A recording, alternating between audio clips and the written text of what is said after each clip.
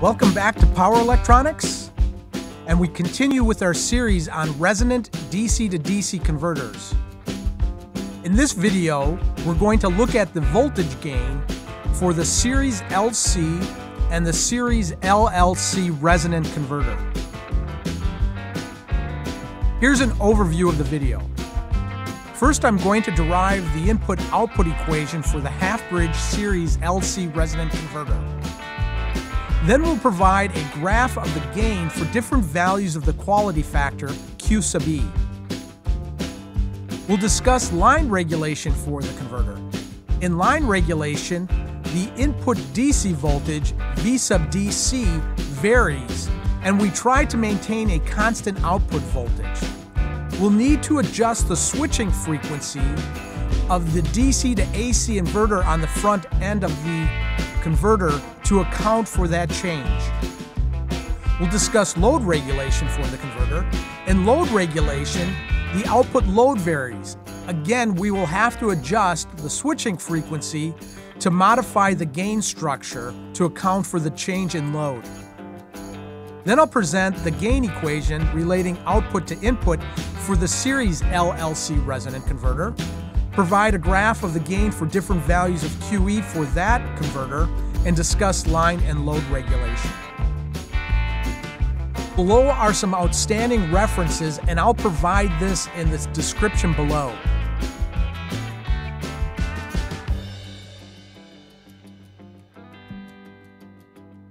Here's a block diagram of our generalized resonant converter. And in this video, we are going to relate the output to the input. As a review, here's the circuit schematic for our half-bridge Series LC resonant converter. We're going to derive an equation that relates our output voltage, V sub O, to our input bus voltage, VDC. In order to do that, let's define our input as a square wave into our tank circuit and our output as the voltage that will appear across the primary windings of our transformer.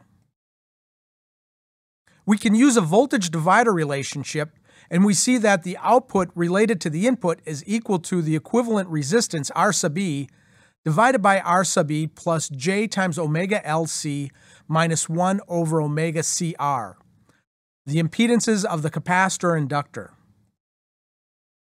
Factoring out RE from the numerator, we obtain a simplified version of this equation. And next, we're going to substitute 1 over RE equal to QE divided by omega naught times LR. And let me do that on the next page. Here we see that the LR will cancel out in this part of the equation. And we'll also obtain omega naught squared in the numerator due to the CR times LR, which is the definition of omega naught squared. This simplifies to 1 over 1 plus J times omega over omega naught times QE plus QE times omega naught over omega. Finally, if we substitute F sub n, our normalized frequency, into the equation, we obtain that the magnitude of our input-output is equal to 1 over the magnitude of the denominator of this equation, which is 1 plus QE squared times Fn, our normalized switching frequency, minus the reciprocal of our normalized switching frequency, 1 over Fn, that quantity squared as well.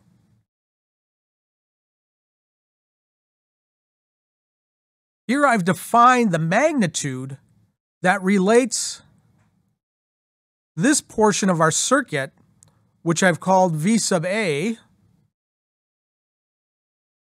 to the V sub in on this portion of the circuit. And we've just derived that. Now let's apply that using the turns ratio and VDC to obtain an equation for V sub out. And here we see that V sub out is equal to mg, the gain, which is a function of Q and our switching frequency, times our input voltage to the bridge, VDC divided by 2, all divided by N, our turns ratio of our transformer.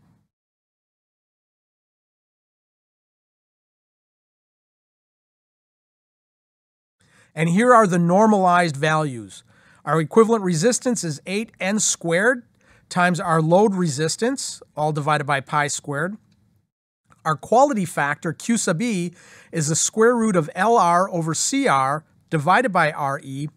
And our normalized switching frequency is our switching frequency divided by our resonant frequency, F sub 0.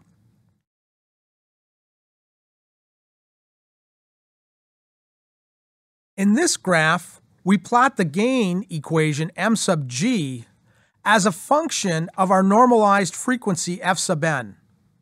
When F sub N is equal to 1, our switching frequency is at resonance.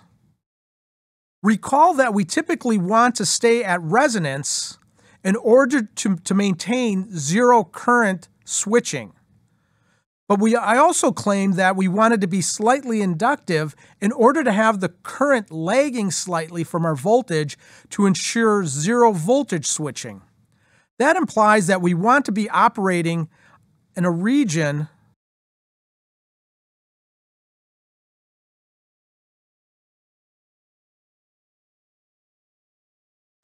if we assume a constant load, that's going to imply a constant QE.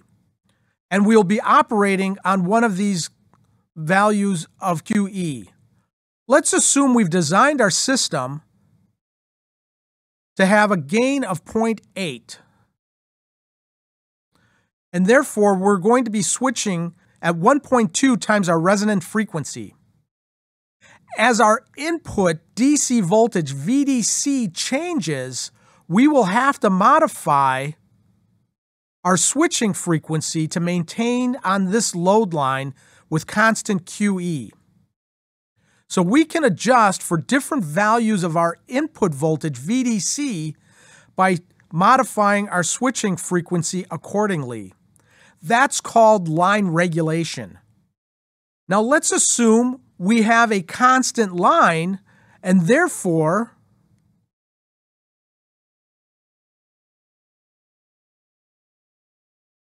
we'll be operating along this direction for a constant line voltage, a constant input. But now let's assume that our load is changing. That means we are going to be varying our Q sub E. Again, as we change from one value of Q sub E to another, we will have to change our switching frequency. Let's take a look at the series LLC resonant converter. It's similar to the series LC resonant converter, but we include the magnetizing inductance of our transformer, L sub M. L sub M will appear in parallel with our equivalent load resistance, R sub E.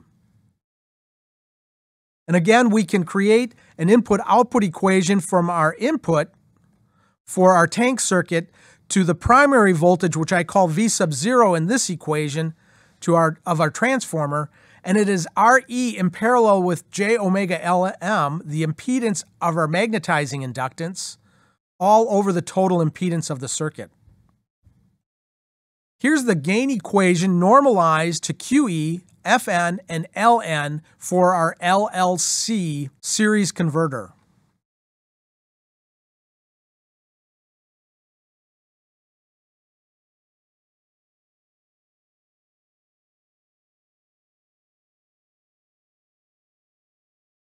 In this equation, we define a normalized inductance, L sub N.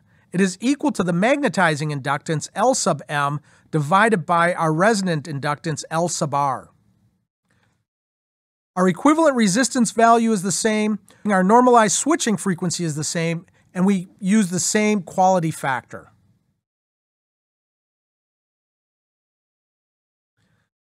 Our gain equation now is a function of our normalized switching frequency, our quality factor, as well as our normalized inductance, L sub N. Here's a set of curves for Ln equal to 5. And on here you can see we have a gain equation that will allow us to exceed the value of 1. Typically, we want to be operating on this side of the curve to ensure we are in the inductive region, and that will help to maintain zero voltage switching. In order to maintain zero current switching, we're going to want to work at resonance, and our resonant frequency actually is going to change slightly due to the LLC configuration.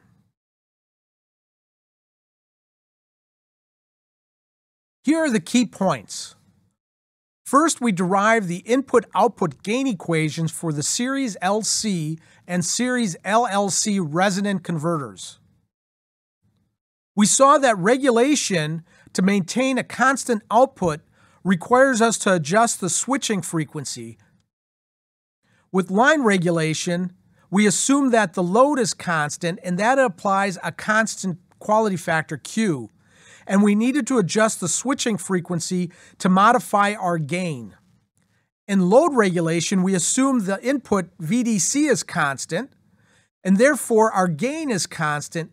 However, we had to adjust the switching frequency to account for changes in our quality factor associated with our load. Thank you for watching.